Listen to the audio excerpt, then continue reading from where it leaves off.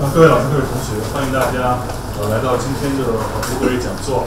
今天的这个伯格瑞讲座是北京大学伯格瑞学院组织的第5场关于 AI 和历史相关的问题。这次除了伯格瑞，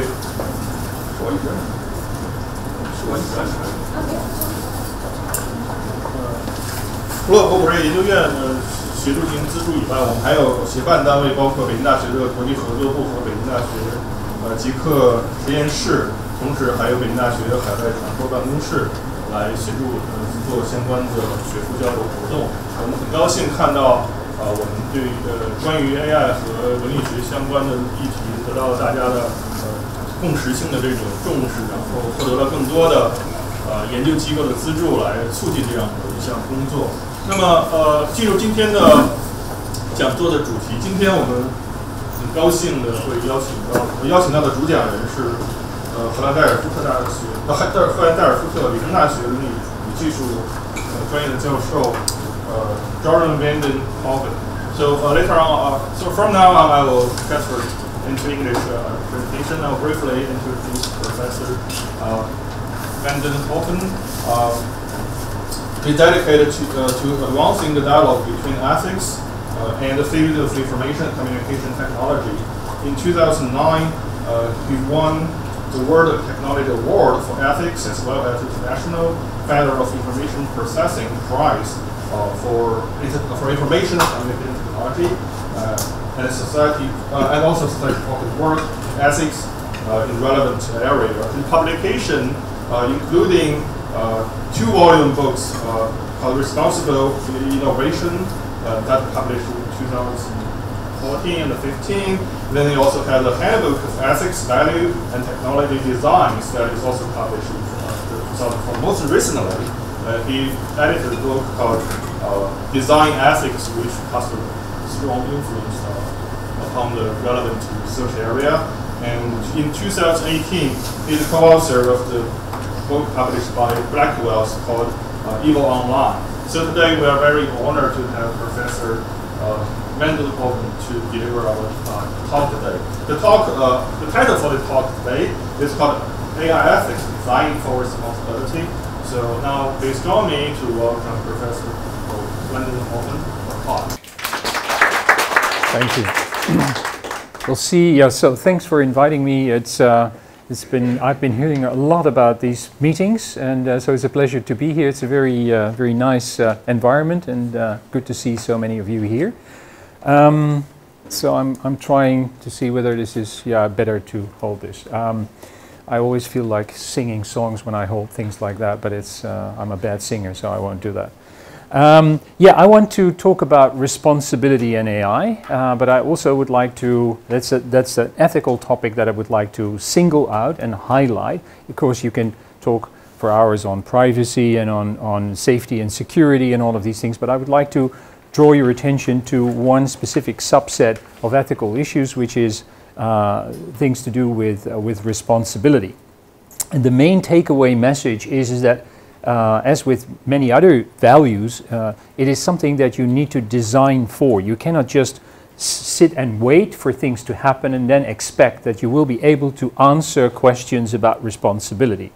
So if you do something very complex with a lot of people over a long period of time, and something goes wrong, don't expect that at the end you will be able to answer those questions in a reasonable way. You will have to blame you or you or you. You have to design responsibility at the beginning of the big project, and then you will be able to answer those questions in a satisfactory way afterwards. So you have to design in, and it's coming back to the title of that book. So we think that ethics is something that is a design topic. Now, for you who have a little bit of background in philosophy of science or in philosophy, you see that design is not a category that is typically studied or theorized on. It's usually about predicting the world, having an adequate description of the world, and explaining the world. But designing is also a way you can relate cognitively as a thinking subject to the outside world. You make a plan. You have an idea of how the world could be, and you plan towards that. So I think ethics and engineering from that point of view have a lot in common, because both are about a world that is not yet there, but could be there, right? The engineers are thinking from a functional perspective, and the ethicists are thinking from, and society at large are thinking about how the world could be better, but not yet is better. So how can we make it better? Good, so that's a short, let's see whether we can do this. Would it work? Do we just have to put it on? It's on. No. Okay, good, yeah. So a couple of kind of basic lessons. Ethics of AI, but ethics in general, is about human beings. This is a very nice clipping from, let me see whether I'm standing in your way, from The Guardian, a British newspaper. It says, the ethics of AI, it is about Dr. Frankenstein, not about the monster. Right? It's about us, the designers of a potential monster. We don't have to, we must not lose track of this idea. Responsibility and ethical questions are about us, you and me, designers, makers, producers, users of all of this, and not so much about the thing that we have made. So there is this tendency now in robotics and especially in artificial intelligence to think, oh, it's such an intelligent thing. Perhaps it's a person by itself. Perhaps we can share a little bit of the responsibility. Very dangerous idea. We tried this out. In Europe, we had, even earlier than this, we had in ancient Greece, 400 years before the birth of Christ, so that's 2,500 years ago, we had a special court for artifacts. So if a part of the ceiling would have fallen onto your head, you could take that part to court and you say to a judge and to make it guilty, right? To declare it guilty. And we had church law in the 11th century that you could take something and declare it a guilty object, a guilty thing that should be destroyed or confiscated by the church. The church got rich, of course, because they confiscated a lot of things that they declared guilty. But anyway, so this was a practice, and it was not an incident, it was everywhere. People thought that an object could be guilty. And I can even make it more spectacular. Across Europe, we had animal trials, not just one, not 100, we had thousands of them, 10,000s of them, as long as the middle of the 18th century. We thought that the donkey, the dog, the cat could be guilty and it could be punished, you know, it could be killed because it did something wrong. It made sense to hold the cat responsible. What do you think happened to these practices of holding objects and animals, you know, responsible for their deeds? We dropped that. We skipped that because it didn't make sense any longer to us, right? You can destroy a machine, you can get rid of a car that doesn't work, you can take the animal out of the field, but it doesn't make any sense to, you know, to treat it in the way we treat a colleague that has made a mistake or a friend that has something not lived up to his expectation. So now this, of course, we have the 21st century version of this. Are these very complex machines perhaps bearers of responsibility? So this is a lively debate among philosophers. It's so complex, it's so complicated, there's so much like us in many respects. And we know how easily we can be tricked into this. Perhaps I should, I'm standing in the way of all of these people, you know, perhaps I should do this. Is that okay, or can you do that with the camera? Okay. How easily we can be tricked into believing that we are dealing not with a machine, but with a human being. Already in 1966, a very important computer scientist from Stanford at that time, Weizenbaum, programmed a little simple program. You can do that with your friends from computer science in an afternoon, right? That responds to your questions and pretends to be a psychiatrist. So if it starts with a question, how do you feel today, right? And you say, oh, good. And it says, what do you mean by good, right? And then you start, well, you know, the weather is nice, and so why is the weather important to you, right? So it would go on, and before you know, and so are you still seeing your parents, right? It would throw in a question like that and pick up then, and then you start, oh, well, really, we have a little bit of an interesting dialogue here. So not the case, of course. And I very much agree with John Searle here that he said, my car and my adding machine, or my neural net, or my deep learning system understand nothing. They understand nothing. They are just not in that line of business, right? That's not what they do. And often when you engage in a debate with people who have the opposite opinion, you will find this particular type of reasoning. Let's see whether you recognize that. If I would be strong enough, I could lift this car. Some people, you could say, a child could say that. Daddy, if I would be strong enough, I could lift this car.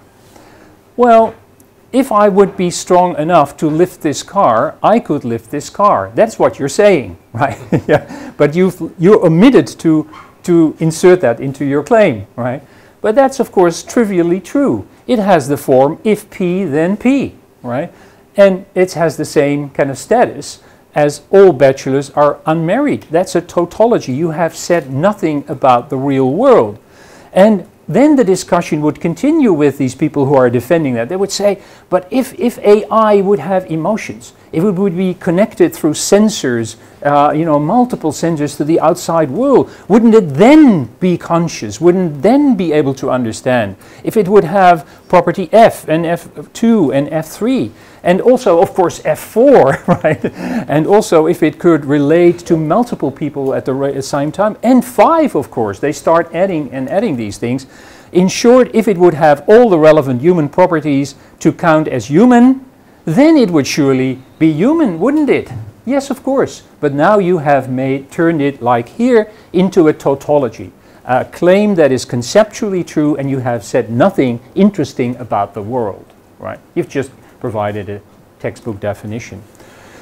So, to be short, we have to be very skeptical about all of these promises. And so I was in a conference last week in Brussels, and there was a famous sociologist of science and technology, Brian Wynne, and he said, he talks about the political economy of promises. Right. We are promising self-driving cars. We are promising, superior neural networks in medicine.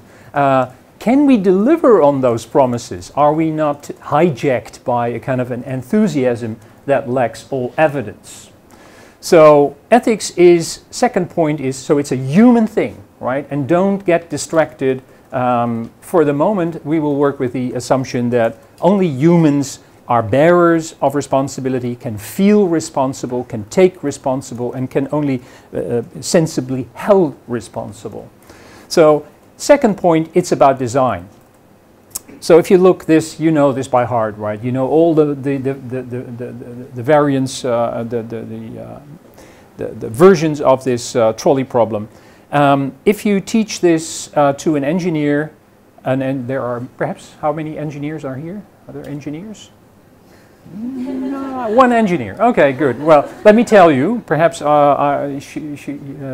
can endorse that or subscribe to that. The engineers, from my experience, they say this is a bad design, right? Because that person has the problem that he has because of the fact that he's put in that position, right?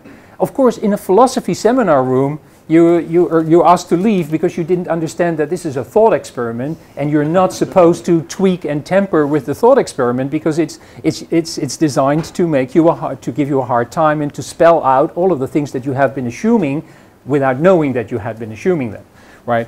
But if you're interested in making the world a better place, then you have to look at the design history and how it came about that this person finds himself in a dilemma. The dilemma, because the engineer said, well, it's unnecessary because if we could have turned this switch into a brake at the same time, have two functionalities, you could have stopped the trolley here, right? And then you would have not had an ethical problem. So we see that philosophers are taken hostage by a certain way of thinking about the situation, abstracting from the design history and the design agents that were acting before, and as a result of whose work he has this problem.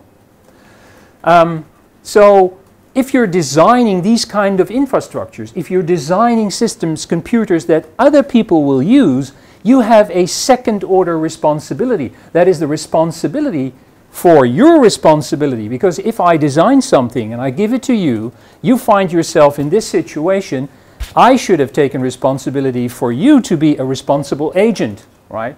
So all of the thinking about AI is, okay, we're letting an incredible amount of smart technology loose in smart cities and in our environments. Everywhere will there be ubiquitous AI, right? So, and it will create these problems. Safety, security, privacy, you name it. And people are stuck with that problem in the same way this person is stuck with this dilemma because of earlier decisions that people have taken. So that is something that we have to bear in mind. Ethics of AI is about designing for the responsibility of others, among other things. But it's the thing that I would like to highlight now. It's also about the design of socio-technical systems. So people now focus on algorithms. They've heard about algorithms. They say, oh, well, the algorithm is biased. You know, it's been trained up on this data set. It excludes these people. It has not been trained on people of, you know, for example, in China has been developed. It doesn't apply to Western people or the other way around, right? So we have to be aware of that. Of course, that's important, but whether something adds value to society is a much bigger thing. If you think, for example, about the safety, nuclear safety, right? So are nuclear power plants safe? You could ask that. Is that a good thing to have in a society? Well, you could say, let's see whether this works. Yeah, you could focus on the reactor. That's your first intuition. How thick are the concrete walls here? You know, what's the temperature of the cooling water? But of course, the training of the security guards are as important for the safety issues, right? Whether this works as a mechanism in society to produce energy are as important. The logistic supply chains that bring the nuclear material and bring it away, the certification of the Geiger teller that you use, the reliability of that device, all of these things matter. So if you think about, is AI, you know, good for society, you have to take a bigger picture. Don't focus simply on the algorithm inside. This is a much bigger question. Right? And you will have a completely wrong issue if you don't take that on board and into account. Good. So it's about designing complex systems. They're extremely complex. So ethics becomes, to a certain extent, also a very complex, detailed thing. So you have to look at the human elements in that. And there are always humans who are designing these systems. So the responsibility is here, because these actors will be like the guy at the switch in the trolley problem. They are stuck with a system that someone else has designed as the architect of, right? Second order responsibility. Ethics is about systems of systems. I cannot make it more simple, right? It's also about the design of institutions, right? So look at how we arrived, China has arrived through a lot of, you know, lessons learned. Europe has gone through all these lessons in these areas like food, aviation, nuclear, pharma, water, air. A lot of accidents have happened, right? Because we didn't have people who were inspecting the quality of the food or the pharmaceutical products. We didn't have standards for that. We didn't have organizations to do that for us.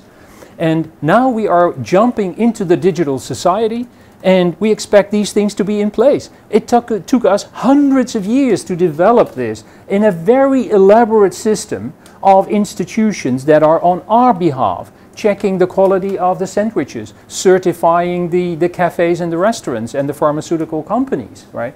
Now we can trust. We rely on society, and we don't have to question time and again. So we do this. Also, I'm making it more complex. So Wittgenstein said, when in doubt, complicate, right? So we need to go to that level of detail. In different social spheres, we talk about AI in society. Oh, what are the rules for AI? What are the ethical problems in society? Now look how we did this in other areas. You know, we have different ships, types of ships, different demands for building them, different requirements for their safety, different types of insurance, different types of inspection and monitoring. So this is a ship that you can take down the river. But if you try and transport cargo, if you want to do things like this, take it over the ocean to San Francisco, and with passengers or a lot of valuable cargo, you are not insured. you're taking the thing outside the scope it was designed for, right? So you're doing the wrong thing, you're criminally liable, and so you have to specify where are we going to use that AI? What are the norms that are associated with that particular type of use? Don't answer the questions in general because you can't, right? You may be able to have one or two rules or principles that apply in general, but then it comes down to being more specific. So if you use AI in healthcare, for example, you have to say, okay, where are we using it in the hospital? Are we using it to do administrative processes or workflows or patient journeys or fundamental research or clinical trials or diagnosis, therapy, epidemiology, patient care, robotic surgery? Here you will have the highest norms, of course, of safety, because you have a robot operating on your brain. Well, you don't want that to go wrong. Administrative processes you can do in different ways, right? You can relax the standards, for example. So you see, ethics and AI, so these are a couple of preliminary remarks that we have to bear in mind if you talk about ethics and the governance of this technology. The problems.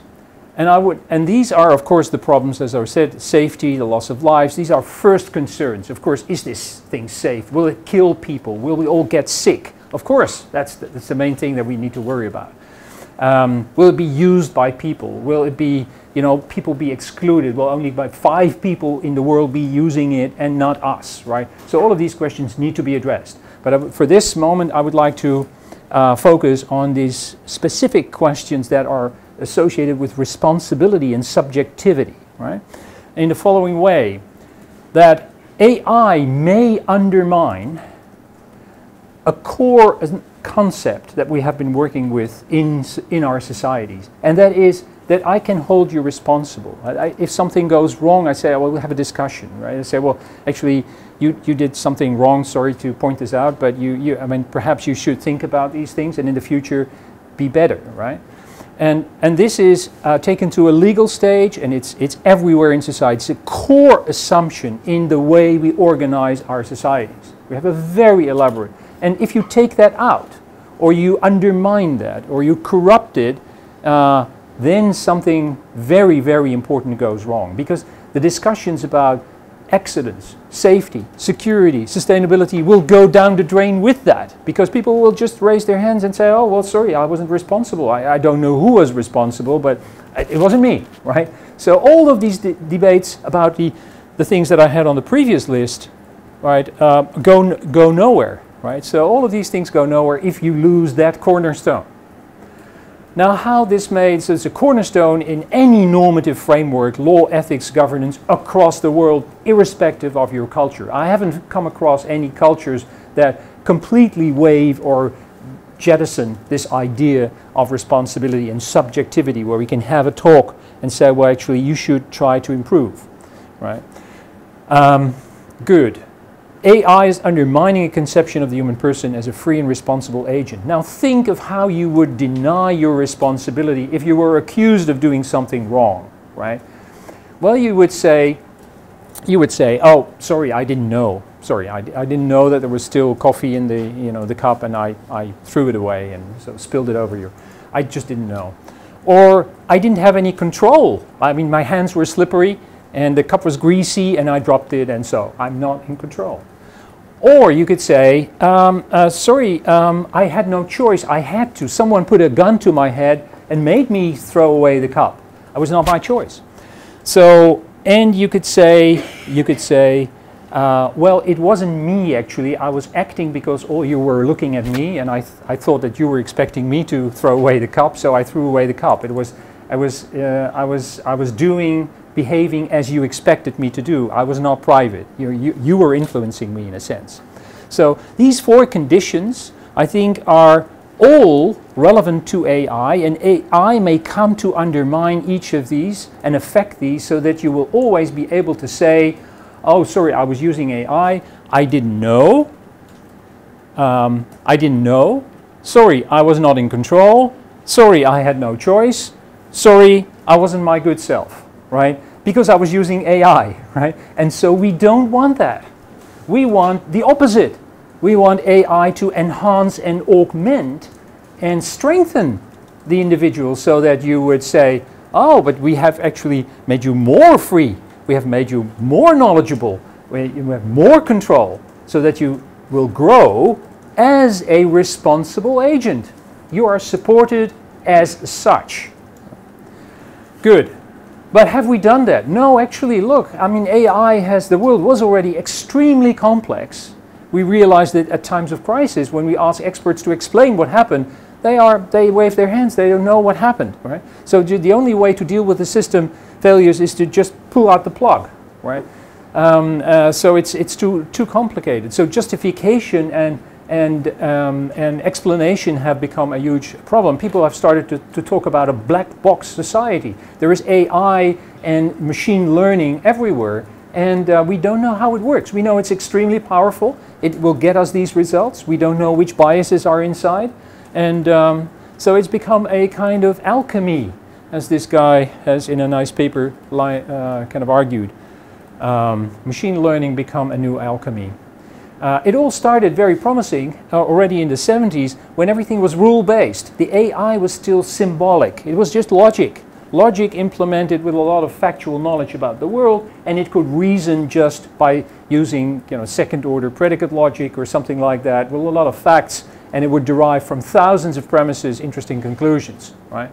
So rule-based expert systems in the 70s, and then we got to neural nets. We got to this because this didn't work. For a lot of reasons we can go into, but it didn't work. And then this happened, and that was extremely powerful. It helped us to arrive at very interesting results. It could detect all kinds of patterns that were as good. And now we have FDA-approved medical applications that are FDA-approved and that are used instead of doctors. So they're better at diagnosing skin cancer because it's all pattern recognition. That's ideal for these neural nets. They're outperforming doctors.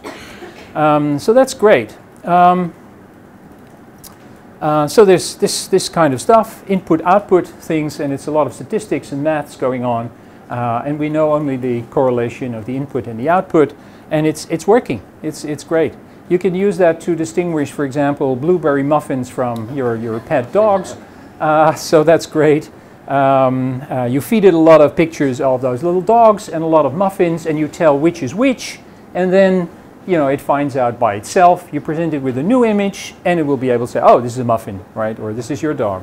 But you can also kind of produce world champions in Go. It's the same thing. It's patterns. It's looking at these very complex, images, and it's valuing and assessing them. But it can also do this, kind of distinguish not muffins from dogs, but huskies from wolves. And but they found out actually that the system, we did is perfect, right? So you tell it, you to give it 1,000 pictures of, or hundreds of wolves and of huskies, you tell which is which, and then the system arrives at knowledge, and it's incorporated in that neural net.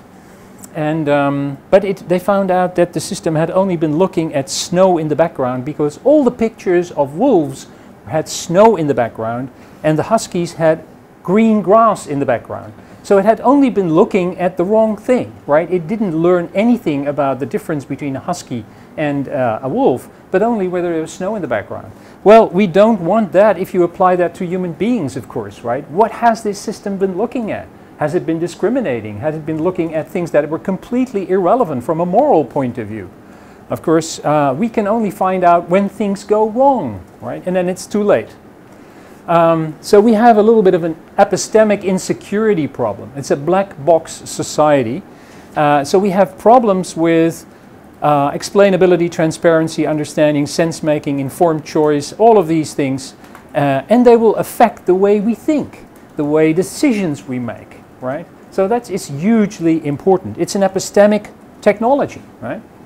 The European privacy law already anticipates these problems because the discrimination and the bias that may be the result of these things we don't want, and this law tries to deal with that. And in Article 22, it's an existing law in the EU, then you have to be, if it's used, meaningful information about the logic of the process needs to be provided, but also the data sets on which it was trained, and you have to keep a track record on how you did it, and you have to educate the data subjects. So it's a quite demanding legal regime to deal with the problem I just sketched. Right? So, and companies are working on dealing with this. They try to come up with the antidote and using AI to provide the solutions to the problems that AI has created. So a lot of work is being done. MIT is working on de-biasing software. So trying to bludgeon the system and torture the system in such a way to give up its secrets so that it becomes understandable and we can use it to explain it.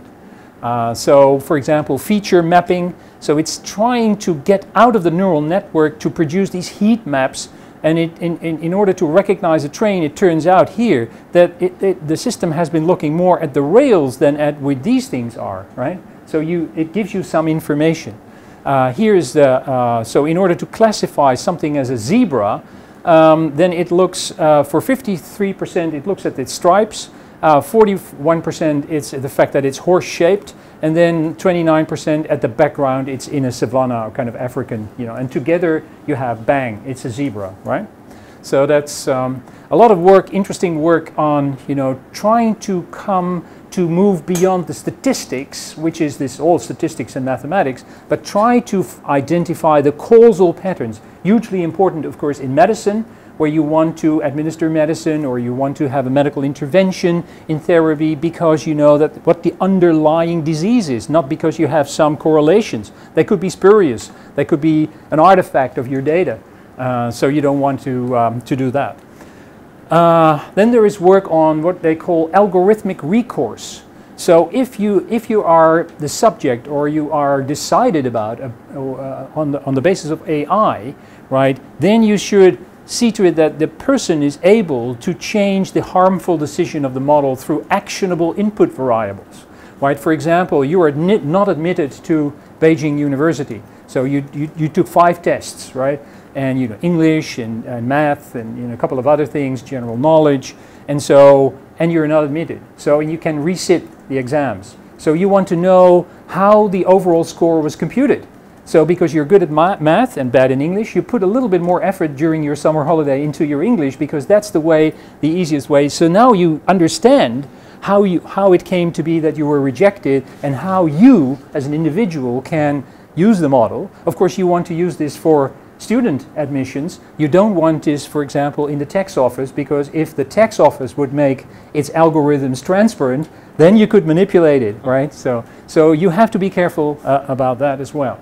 So yes, we have to do all of these efforts to try to make these powerful epistemic technologies understandable and transparent, so that we can say, yes, we had the adequate knowledge of what we were doing. There is no plausible deniability. I was using the technology and therefore I didn't know what I was doing, right? So second is control. But I'm taking off my jacket because the temperature is going up here and it's a bit hot. So the control issue, but now I have to move the microphone with it. Let me just fiddle with this for a minute. Yep. We'll just clip it on here.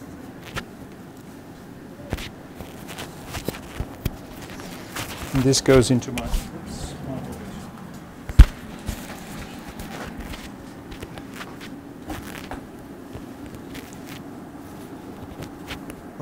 So you have to cut that out later, yeah? Anyway, so now about the second condition. The second condition is control. You could say, I was not responsible because I was using AI and I was not in control, sorry. So how would that happen? Now we already know the examples of the self-driving cars. So people were sitting on the back seat or they were reading a newspaper and the car crashed into someone or hit someone and killed someone. It's already happened. And we will see much more of it because these companies are using society as a lab. Basically, they're pushing their products and they say, well, you guys find this out. If there are some accidents, we'll apologize. So this is an American way of doing things. It's the Silicon Valley method, right? So, break things first and then apologize later. Right? That's we don't want that. But of course, these things are autonomous. And then the question becomes, the driver could say, well, yeah, it's autonomous. It was supposed to work even without me driving or holding the wheel, right? And we have this Boeing 737 MAX, right? Pilots trying to regain control over and the system not allowing, overruling, overriding. So the pilot could say, I was not in control. This was the software was just taking away my agency. It was destroying it. So where's the control here? The human control. And of course, these weapon systems are now being used and they're becoming more and more autonomous. They can go around the mountain, no radio contact, and they will start to improvise by themselves. You know, we don't want them to drop out of the air. They just pursue in their course and hit the target. But they will have to do it without our input. So they start to improvise. They may say, oh, this is a target. Oh, you like this target?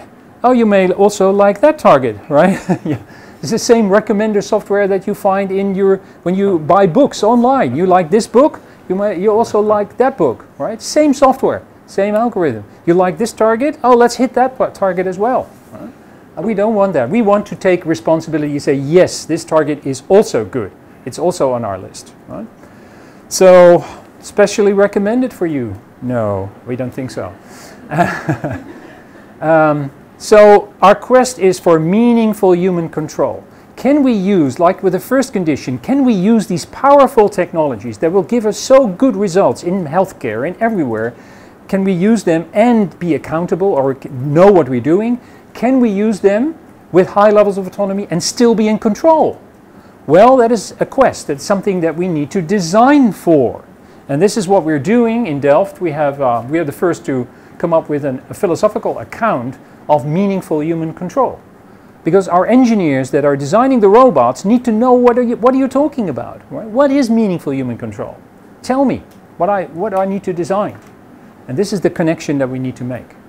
So that we can say, yes, we had the kind of control to make us responsible. So that I have no longer the plausible deniability of saying I wasn't in control. Freedom and choice. Right? Freedom and choice. We know that we are locked up in these filter bubbles, right? You go to, a site to look at some videos, and of course it has learned from your preferences, and it throws more of this stuff. If you're interested in soccer, you will get more soccer, right? And if you're interested in Chinese literature, you will get more Chinese literature. That's good. But before you know, you are in a very limited space. If you're interested in this kind of politics, then you get that. And we know that this has been used in the Western world. In America it has been used, and in Britain it has been used in the elections to get people, to manipulate people basically. And now we have nudging. Do people know what nudging is? Do you know what nudging is? No? Nudging is this book. This is the guy from Chicago University. He wrote this book 10 years ago already, 15 years ago, Nudge. Now every government in the world has a nudging team. It's trying to put people in this direction, please go all in this direction. You can still go in that direction, but I'm asking you to go in that direction. So that's a nudge. You see this elephant, mother elephant is pushing the baby elephant a little bit. It can of course not move, but so it's more likely that it will move. So, this happened in Cambridge Analytica. So this guy blew the whistle on what Facebook did, shared the data, and helped certain political parties to get a president elected, and we know what the consequences of that is. And Cambridge Analytica this is not a nice picture. I couldn't find a nicer picture of this guy. But so he's broke, the company is gone because of this, right? They manipulated, they used AI, big data, to get a profile of you, right? And they call that, this, I will explain to you how powerful that is. And they use that to manipulate voters. And therefore, the British people voted, and it's still under investigation, but it's highly likely that there was a lot of manipulation going on. Now, how powerful is that? That is extremely powerful. We have to understand how powerful that is in order to make the point that it is compromising and undermining our freedom of choice, and therefore a very important, necessary condition for responsibility. Right? So if you're not free, you can say, oh, sorry, I wasn't free. I was manipulated. Now look at this. You can subscribe to The Economist, right? And you can take an online subscription for $59. Or you can take a print subscription for $125. Or you can take the print and the web for 125. Oh, that is good deal, right? Let's do this one. I mean, you're in good company when you think this. You know, 85% of the people do that, right? But here is another, what we call a choice architecture, a different menu, a choice menu here underneath. So these are these. This is, you can online subscribe for 59, or you can do the print and the web for 125. And now many people say, forget about the paper, right? I will just have the cheap one online. If you could start to compare these, you know, you go for this. If you start to compare these, you go for this. And this is not an accident. It is not a coincidence. This is, you can get your PhD in studying this, right? So to make it so manipulative that you have no choice, that 90% of the people will do as you predict them to do. And how do you know this? Because you're doing A/B testing. Everyone is going to a site, but all this, if I provide you with a URL, you will all see different URLs, right? You see the same URL, but different pages, right? So they're experimenting with colors, backgrounds, letter types, etc., and all of these things. This has a label, and so, and of course, what they want to achieve is to have you stay as long as possible on the site, to click through, to buy stuff. They can measure that, so they can study your behavior, and of course, then that's what will happen, and that can also be done in the political realm. This Cass Sunstein said, listen, look at this quote from this book, Why Nudge? It is possible that companies that provide clear, simple products would do poorly in the marketplace because they are not taking advantage of people's propensity to blunder. Right? So that's what's happening. That's what they're studying. They're using big data, machine learning, and psychology, advanced behavioral psychology, to manipulate people. And they do polarization. Yeah, so you have the Clinton supporters, the Trump supporters in the Twitter sphere, and you have polarized them. You know, they're fighting each other. In the middle, there is a few people who haven't not yet made up their mind. You have a profile of them, you study their behavior, and I know what I have to tell you in a tweet message to make you swing to this side or to that side. Right? It's a science. So where is our freedom to choose? Where is our freedom to make up our own mind? We can always say afterwards, we were immersed in an AI big data ecosystem and we were not really free to choose. Right. So this is, so advanced behavioral science plus big data plus AI is a very, very dangerous combination that needs to be handled very responsibly. So that we can say, yes, we made our choices freely and we stand by them. Right. Privacy, finally. You know, look at what the Google CEO said, former CEO said, we know who you are, where you have been, and more or less what you think. It's true, we have to take this very literal, very literal. You know, AI has been used to actually read your thoughts. There is neural nets that can do this, right? You are looking at this, and you are wired to an electroencephalogram, an EEG, right? And the system constructs your images, what you're looking at. It doesn't know what you're looking at, but this is what it produces, right? It guesses that this is what you have been looking at. Well, that is remarkable. Look at these kind of things, right?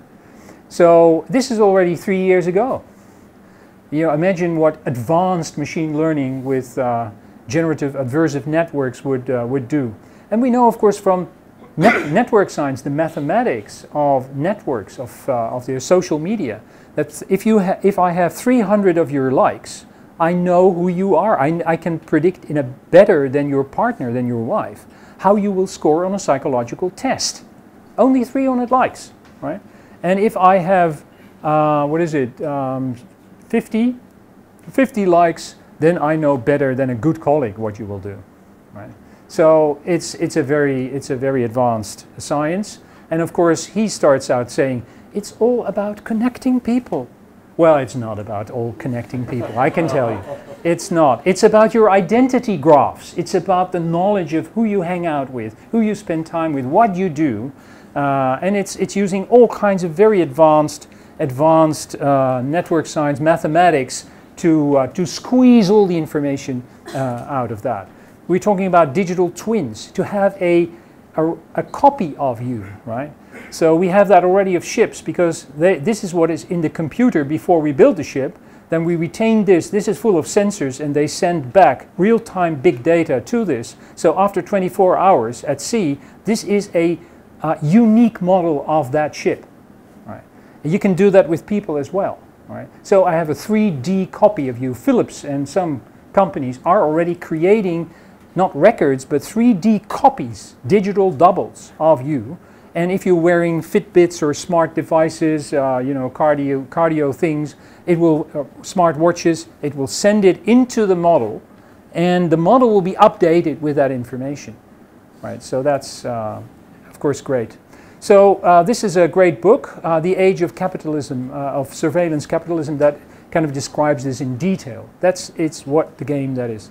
So doing what others expect us to do and to be becomes a little bit of a problem, and it's a privacy problem in a sense. So if I say, well, I acted because you know, I was feeling the pressure from the outside world, so we don't want that. We want to say, yes, my choices were mine. They were made because I thought this way and not because I felt pressured by someone else.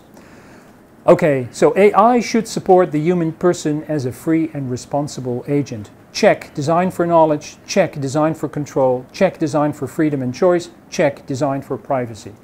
That is what we need to do. I wonder how much more time we do have, because that would... We're already... 10 minutes past. It's past. It's already. Okay, good. So then this will be my final, and if there, during the discussion there is more things, I have a couple of more slides to go on into detail about, you know, certain aspects of the talk. So thank you very much. Yeah. I will just give a brief summary. Sure. Yeah. 我们这个讲座现在进行到这个，根据刚才下面的一个了解，我觉得这个听众希望我们大致用中文复述一下刚才教授所讲的内容。所以我大致复述，也就是说，刚才我们谈的内容是在谈在 AI 这个时代当中涉及到设计和责任，或者设计和道德判断、设计和伦理学的问题。那么这里面会看到 AI 有可能会对我们的道德责任构成的一些可能的威胁。这里面涉及到，比如说我们是否有相关的知识，因为 AI 有可能导致我们在以无知为借口来逃避相关的责任。那么AI 的一些设计的产品，比如说像自动驾驶啊等这样的一些产品会剥夺我们的控制权，因此也可以造成我们对某些行动或者某些行为丧失相关的这种道德责任的可能性吧。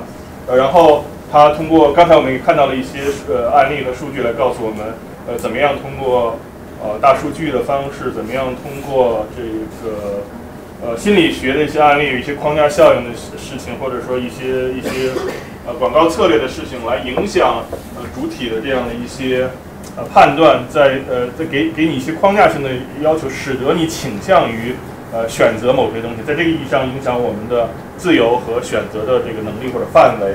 最后呢，还谈到了关于这个隐私性的问题。由于我们的很多这个信息暴露在网上，通过信息的这种交换和沟通，使得有可能造成这个仅仅因为数据的掌握而把我们的隐私暴露在外的这种。那么所有这一切都会要求我们，或者需要我们在这个有所谓人工智能的时代重新思考道德责任，以及从一开始要强调的或者一开始要关注的是，当我们在设计相关的在进行相关的这种产品设计或者进行相关的这些这个算法设计的时候，设计本身就需要把责任的维度放入其中。在这个意义上呢，我们希望要的就是这个 slide 里面最后的这一些内容，比如说我们希望在设计的过程当中保持知识的透明性、信息的这种掌握的这种透明性，使得我们能够知道我们所面对的一种 AI 的产品或者 AI 的设计是什么样子，我们具有相关的知识，然后我们有充分尊重人类的主体性的这样的一种设计在其中，然后我们知道相关的操作、相关的选择是源自于我们个人或源自我们自身，而不是那种受控的或者被掌握的，或者被驱动了，或者被manipulate。这种被操纵了的这样的选择，使得我们仅仅是觉得我们自己有自由，而事实上丧失相关自由。最后一项就是在设计的初衷，在设计的一开始，我们就需要考虑对隐私的保护以及对相关责任内容的一种重视吧。那我大概就因为刚才讲内容，其实有将近1个小时的时间吧，内容很丰富，我只有几分钟的时间来大致复述一下相关内容，希望能够对大家满足相关这个听众的要求。那么我们下面就进入这个讨论的环节，好吧？Yeah, we can start a Q&A session, or if you want a break, no. Whatever you're used to. I mean, if you want to. Okay, break. Break? 不用。No break. Okay, no break. Okay, good. Yeah.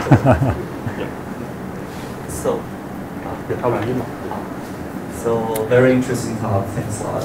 So I'm very interested in your epistemic problems, more or less the problem A. So you're saying that people are trying to make AI systems more explainable. Yes. But there is a counterfactual problem even when AI systems are explainable. Do we have the motivation, or do we have enough time and energy to really understand them? Just imagine, okay, so every day we, for example, install some app on your phone. There will be something like, okay, so you have to read the terms and conditions before you can use the app. And there is a little check box saying, I have read. But you didn't. Yeah, so we lie every day, right? I mean, in these terms and conditions, everything was explained to you clearly. And according to some certain law, they can be effective in law case or other. But we just don't read because it's beyond our, say, ability for, or say, we just don't have time, or we don't, when we are facing this trade-off of time and convenience, many people just choose convenience. No, that's true. So I think it's a little bit hopeless because I think, okay, so maybe in the future we need some AI system to help us. Exactly right. That's exactly right. That's exactly right. And agreements. That's exactly right. But then, what about this AI system which help us to read its second order responsibility again? So you're absolutely. That's a very good point, and that needs to be. But you're already providing the solution yourself, because AI. I mean, this is where I started. Is the AI should be used to enhance all of these conditions, right? So it would make us more knowledgeable, more in control, more free, and more private, right? So then we would actually be more responsible, or it would be more justified to hold us responsible, because these conditions that are morally important are optimized. So we're optimizing on these parameters. Then you're pointing out some practical problems. Actually, then I go back to one of my first slides, and that's very important. That is, we have designed institutions, right? So do we read the safety instructions when we board an airplane? Do we pay attention when the flight attendants kind of demonstrate how the mask should be used? Well, we don't do that. Do we check how the safety and the maintenance of the plane was done? No, we didn't. Did we check all the stats on the safety of the airplane? Well, in the case with the Boeing 737 MAX, we may. But in all other cases, we don't. Actually, we have deferred to an epistemic authority that is trusted, right? Or that is trusted, that is reliable or trusted. That's a difference between the two. Perhaps we have time to go into that. But so this is the way we handle these things. And of course, also coming back to this slide on nudging, that very cynical remark that companies do not have an incentive to make it easy, right? Because why do we have to troll through 50 pages of small letters, small print? Well, that's because they don't want to make it easy for you, right? So perhaps we should talk to those companies and say, well, perhaps you should make it a little bit easier for the user to do this. And by the way, we can then think about how to do that. And then there's the institutional solution.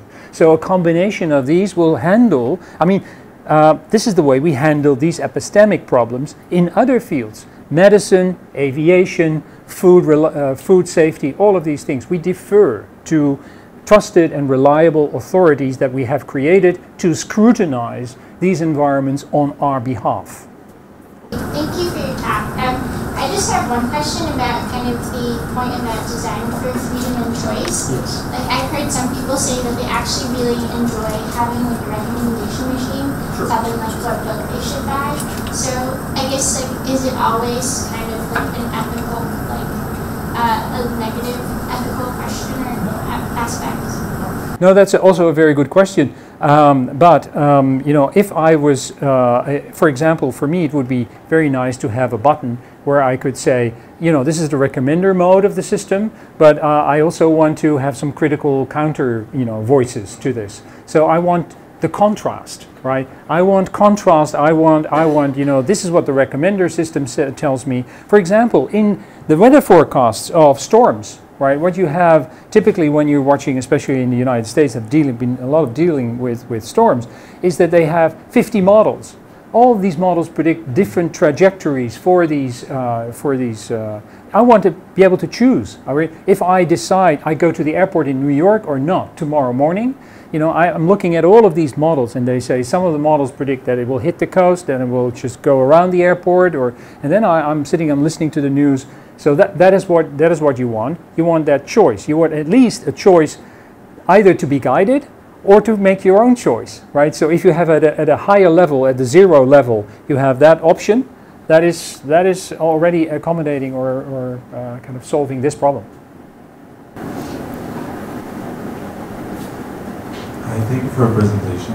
Is there an ethical problem on the property of such technologies? I mean, considering that different countries in the world, they have different stages of development, and such technologies, they are developed mostly in developed countries. Yes. Do you think that countries that are developing, or even poor people, they can have control over those technologies? Is there an ethical problem on this inequality, economic development inequality itself? Yeah. Or it's just a matter of technology and allowing people to make choices considering they are equal because they are humans. Yeah. Because humans, they vary a lot depending on where they are, their backgrounds, and the countries in which they are inserted, right? Even regarding control and governance, different places can have different political systems, and this can make total difference on the output of the choice and the freedom itself. Yeah. So is this an ethical problem? It is an ethical problem, but it's an ethical problem of the sort that I started out with. That is that we find ourselves in an ethical problem. You know, that some countries or some parts of the world are underserved because, you know, the most powerful search engines are you know, intellectual property of big companies. So Google is of course the most prominent one, and they're not there to serve poor peasants in kind of sub-Sahara Africa. So that's the situation we find ourselves in. So we find ourselves in a problem that we have let this happen, basically, because we were too naive for a long time to think about this as a crucial infrastructure for our societies. We thought, oh, it's just a fringe phenomenon. It's a little bit with IT and computers and the internet, let's say 20, 25 years ago. And now people certainly realize that you know, this is crucial, and it will affect my chances in life if I don't have access to that information. So there's this divide between, you know, the global south and the global north. I mean, in my country, or in Europe, we had 100 years ago, 150 years ago, people started to think about a public school. Right? All the schools up to that time were private. You have to pay. Poor people couldn't pay for school for their kids. They couldn't read books, so we thought about a public library. So we started to think about public infrastructures, epistemic institutions, universities, schools, libraries, in order to allow people to also have access, which we started to realize that, yeah, they also have a right to access that information. It's important to them. So we have to bring that to public, as a public concern. So we have to pay for that with tax money, right? It's something that should serve us all, not only in a country, but as world citizens. So that's a way to deal with it. Of course, that is breaking the monopoly of these Googles, Facebooks and Amazons of this world, which is now being discussed. It's the first time in 25 years that this is on the table. I mean, there is even a US president candidate that has made this her main thing, you know, break those monopolies. Thank you for your lecture, and I have a question in column B. Right. When it comes to the control, we're always afraid that AI controls themselves. Right. So do you think there is any possibility that AI write codes for themselves? Yes. Or AI control themselves? And Yes. if so, do you think it is one of the cases that AI gets out of control of human beings? Thank you. Yeah, that's also a very good point, and I think, you know, your first part of your question is already true. You have auto ML, which is auto machine learning, which is code can create new code, right? But the point is that human beings should oversee that. If you have an industrial process in a factory, a corner of your factory, and it can run for, you know, a couple of days just by itself, then you are still responsible because you're the owner of the factory. You have to make sure that things are not exploding in that corner of the factory. You have to every now and then check upon the process whether things are still going in the right direction. So yes, there may be a lot of autonomy there, but depending on the sector of society that you're talking, is it you know, a hospital, or is it a factory, or is it a mining up in North China where there is no one there, only big machines excavating the ground and sifting the ground, then you have different standards and you can leave them alone for quite some time. You know, nothing will go wrong. But you know, it's our responsibility. So that's what I said. You had this complex system, and I had this little guy on top.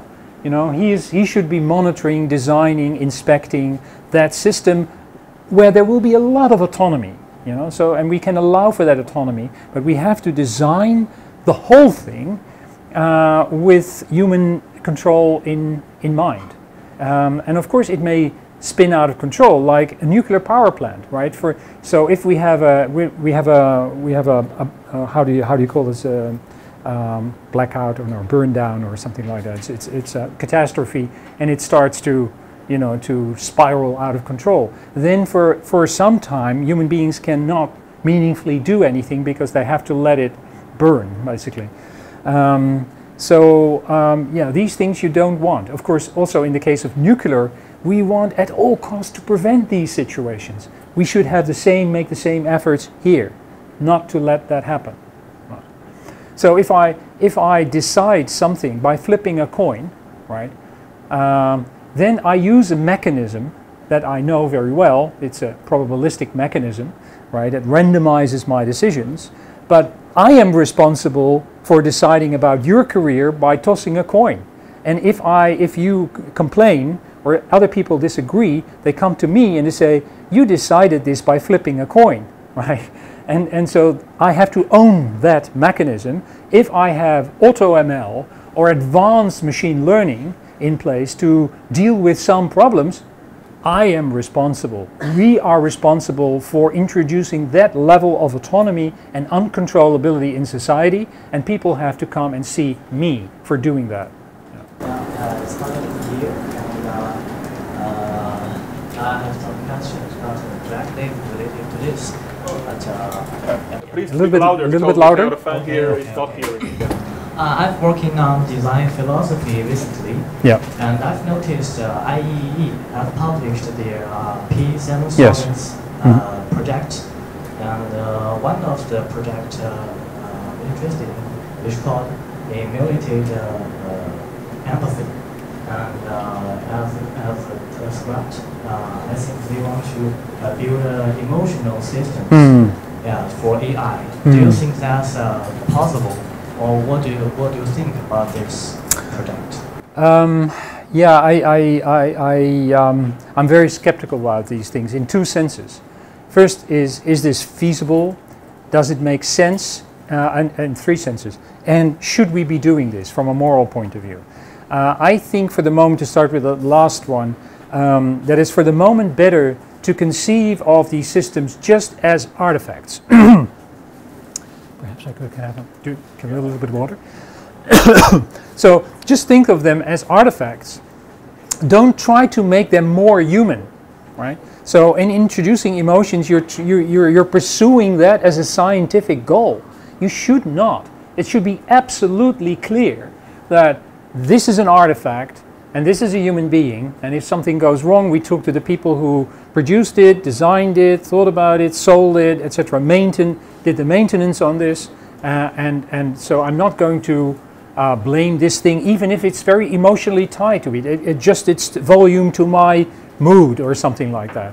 I mean, we could do that as a feature, but not as something that will have moral implications. And there is always in these kind of debates the idea that this will have moral implications, that we are working towards something that is more human, right? If it can actually enhance the performance of man-machine interaction, right? Collaboration between humans and robots to do an important task in the real world, then it's okay. For example, in Delft we're working on a feature in robotic systems that tells you, the user, that you are too much relying on the system. You're relying more on the system actually than is warranted by the features of the system. For example, you're going to sleep in a self-driving car while it's starting to snow. Well, the system is saying, well, you're going to sleep, but under these weather conditions you should not go to sleep, right? You're relying too much. And so it's not a matter of trust, you're relying too much. You're just withdrawing from that situation where it's that is not justified from a point of view of the functionality of the collaborative unit. Well, thank you, Professor Hoven. Is I attend the conferences in these 2 days and found that there's a tendency that all the ethical professors, they are human-centered. They're human-centered, yeah. Support human, how AI can support us. It's a little bit of a bias that we have, yeah.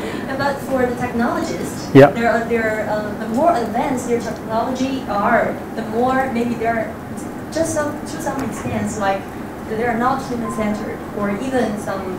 It's not like anti, but it's like post-human or transhuman. It's especially for BCI, the brain-computer interface. Right. Yes, because we talk about human and AI, we just still have a boundary. It's like human and the artifact, they still have its own autonomies. But for the BCI, we're bound together. And what about our privacy and autonomy? It's very difficult problem to see what happened. Yeah. So yeah, I know that you're working on this kind of symbiosis between systems and kind of that have a possibly kind of a neuro substrate or are kind of neuro devices or enhanced cognition in human beings. So that's all okay, that's fine. If you're doing kind of fundamental research to understand the working of the brain, for example, you learn about how brains function, malfunctions, so it could work better, or you kind of looking into diseases or neurodegenerative diseases, etc. So these are all things that we can, so that's okay. And then there is the applied research in this direction that could also be okay because it could lead to insights of how these advanced systems could work better, function better together with human beings, right? So that they're better attuned and aligned together. But when it gets to the third part, when it's saying, okay, but now we have advanced kind of neuro-based systems that are like human beings, and we're starting to hint at moral implications, then I have a problem for the reasons I have argued, that it doesn't make sense to start to think in this direction. That is just, it doesn't work to think in this direction. For all other purposes, it's fine. It's fine. It's fundamental research. It is applied research with good possible outcomes. So we should do that. It's academic freedom. It's but we should be careful for the applications, because there are companies, for example, I saw in China there was this experiment with, by the way, American equipment in primary schools to give kids this kind of, this head device that would signal, their level of attentiveness or attention, concentration. you know, that would show up in the color of their headband. So the parents would be looking, are you studying your stuff, or are you thinking about other things, right? Right. So and so they stopped that because there was too much debate. It was interesting to see. I read the China Daily today on this. It was just referring to the debate. It didn't produce any arguments of why that would be wrong. But I think if you turn that into a bachelor thesis, I think you have a nice thing to write upon. Yeah, providing the arguments why that would be wrong. Yeah. Thank you, Professor Hoven. I have a question. I just read about an article from Hod Lipson, who is the AI Research Center of Columbia University, and he's pretty concrete that we will someday develop an AI that have their own self-conscious. So if that does happen, what kind of challenges will we face? And I'm meeting him tomorrow, so if there's any work you wanna bring him, I can do it. Well, I mean, what does that mean? You know, it will have its own conscience. I mean, these are. I'm very skeptical. I mean, it could have all of these cognitive. I mean, it could be the functional equivalent of that. So I was reminded. I mentioned this quote of a famous computer scientist from the Netherlands who won the Turing Award. It's not a small feat. The Turing Award in computer science. And he said, you know, the question whether these things, these advanced artifacts or AI systems can think or understand or have consciousness is as interesting as the questions, can submarines swim? Right? So, can submarines swim? Well, you can open a bottle of wine and have more conversations about this and have deep philosophical, and it may be interesting to pursue those questions. But you know, it's about what these things do in the world, what their functionality is, and they may have great impact on the world. So that's what we need to study from an ethical point of view. So, you know, will they be conscious? You know, what will make us change our mind to move back to the Middle Ages and say, well, let's treat them as you know, as subjects, as agents, and start to hold them responsible, right? Of course, that is I cannot preclude or rule out that these things, let's say, in 500 years' time will happen. But I think we're looking at these kind of things. We just ignore and are oversimplifying human beings. We're hardwired. We have evolved over the course of evolution. It's extremely subtle what we do. It can be emulated and simulated on numerous other platforms. The same kind of functionality is extremely limited, and so there is much more that we don't have a clue of, and I think these claims are, you know, good for getting funding, but I think it's not an interesting direction to think of. Of course, some people should think about these things, because we know that these deep existential risks we have to prepare for. So it's okay to think about these things, but I would emphasize that we should not, let's say, overhype them or think, oh my gosh, this is going in this direction. You know, that's no. So sorry, I can't be more positive. You know, for my colleague. Yeah. Hi, Professor. I'm very interested in your responsible innovation theory. Oh, okay. I didn't get to that point, but yeah.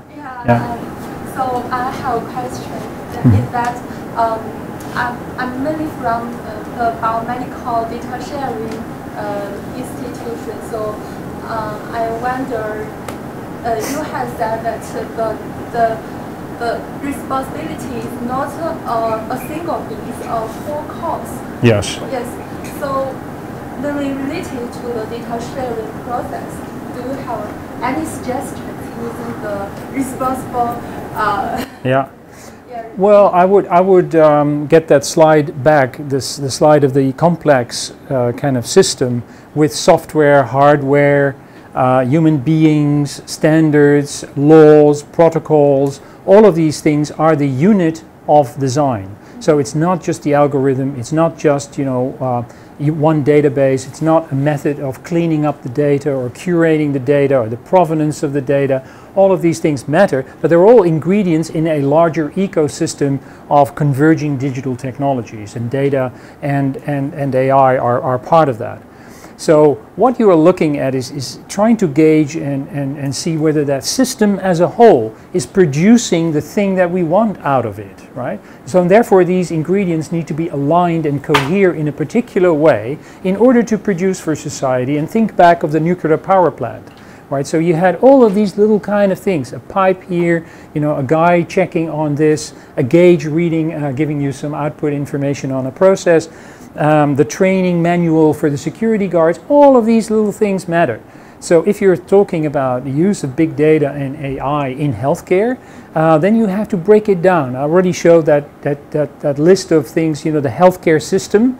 It has all of these different things, and then it has, so you have to be really detailed. You have to decompose the ethical issue. The ethical issue confronts us like this. It hits us like a brick, like, oh, ethics, AI in healthcare. Well, that depends. Let's zoom in on a couple of these details and see how we would handle them. And then it turns out that this is not a problem, that is not a problem, that is not a problem. Together that may be a problem. Here we have a problem that we need to look at in detail. So that's the way you need to study it. You have to decompose the huge problem. So people say, oh, privacy in healthcare, that's scary. Well, you know, look at the details. Yeah. So that would be my advice. And the other thing, of course, the lesson, but if you've looked into responsible innovation, you would know that an important idea there is that the innovation itself may be the solution to a moral problem. If you have a moral problem, you want to make your patients better, but you also want to respect their privacy, then you may be tempted to say, well, forget about the privacy, let's focus on the health, right? And for these systems decisions, you have to say, okay, but we have to do it in a privacy-respecting way, and then you have to look at all of those values, and making it hard for yourself may trigger creativity, because if you make it easy for yourself, it will not trigger that creativity, because you've made it easy for yourself, right? You don't need to be creative. So you see a lot of innovation because you've made it hard on yourself. And so that's a very important ingredient on this responsible innovation. People who have a simple view of the world that don't take all of our perspectives into account, what you think is important, what you think is important, okay, let's put that on the table. Let's see whether we can think of something that makes us all happy, right? Perhaps there may not be that silver bullet, but perhaps there is. If we got it, it's really important, and more people will be interested in that. So that's the way of thinking. I think that holds a great promise. Thank you for your time. And as you just said, what we can measure at our AI is for making them, not making them more like human, but make them for human assistance. Yes.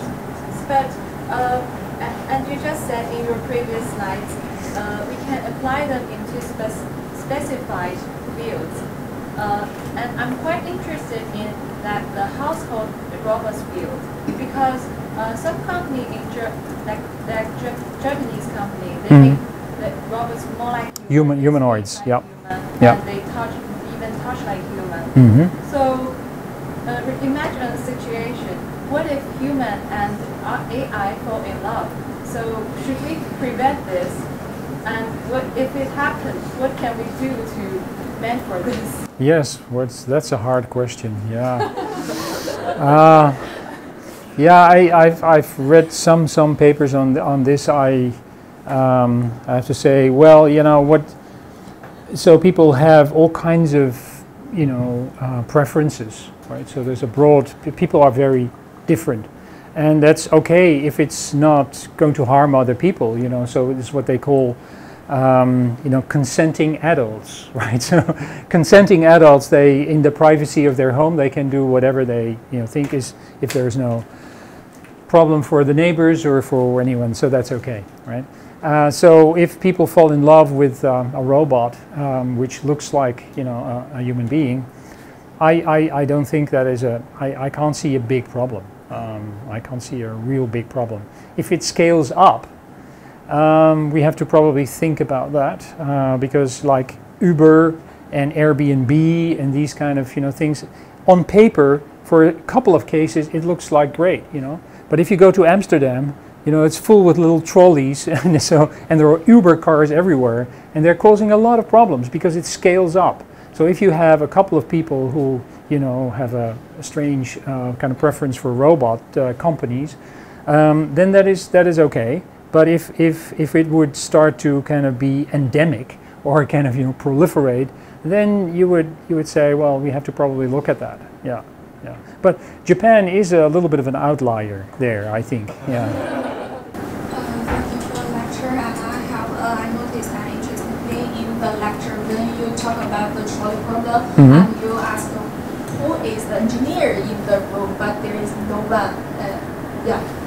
So I think the problem if the 5 principles I think is more important for the design and or engineer of AI. But in more modern society, we talk about the ethical problems of AI in a specific circle, but this circle doesn't include the engineer and all scientists. So I think I want to ask a question: how do we build a conversation about between the scientist or the engineer and the philosophy of science and technology and ethics? So I think these 5 principles is more important for them and not for ours to talk about. I think it's the machine how to develop for ethics issues. So I want to That's a very good point. Actually, we discussed it before this talk, and I know also there are some colleagues from other universities here who have been working on this, try to bring those 2 worlds together and to involve the technical people also in these debates that are dealing with ethical issues. That is hugely important. And you see everywhere across the world, you see more interdisciplinary work, cross-boundary work. Because the real-world problems are, the solutions to them cannot be found in one book or in one discipline or in one journal, right? They always, because they are real-world problems, you will have to use social scientists, psychologists, engineers, and scientists, and ethicists and lawyers and economists, right? So climate change, cybersecurity, gene editing, data and AI, all of these issues are need to involve many disciplines in order to arrive at sensible, intelligent, useful solutions for society. So very much true, agree. Well, first of all, thank you, Professor. And I'm a student from Central Party School. Have you heard of that? From what? Central Party School. Central Party School.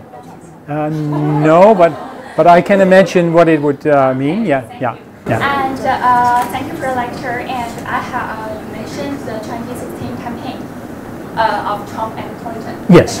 Yes. And you mentioned that the AI they have influence on the campaign, but Clinton lost. So do you, in your opinion, just your opinion, has the influence of AI, does the influence of AI on those voters, at least on campaign, has been overestimated? Overestimated?